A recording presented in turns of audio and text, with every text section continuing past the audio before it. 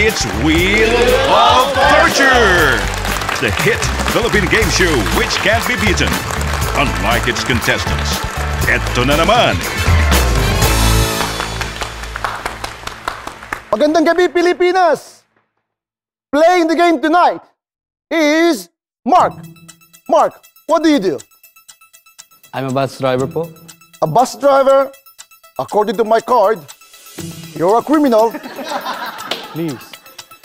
Pakiusap po. I just want to see my lawyer. Our cops are never wrong, diba? So, spin the wheel of torture!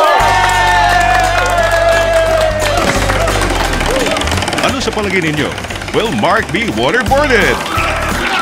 Given electric shocks? Or get to see a lawyer? Ano to? Tandaan nyo, today, Mark could be living in this car. Pero bukas, tomorrow, could be you.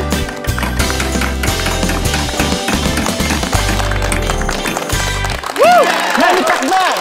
20 seconds of contest! Lucky you. Just think what will happen when they found you guilty. We'll be back with more of this after this break. On the Philippines, Wheel of Torture! On the 28th of January 2013, a torture wheel was found in a police station in the Philippines.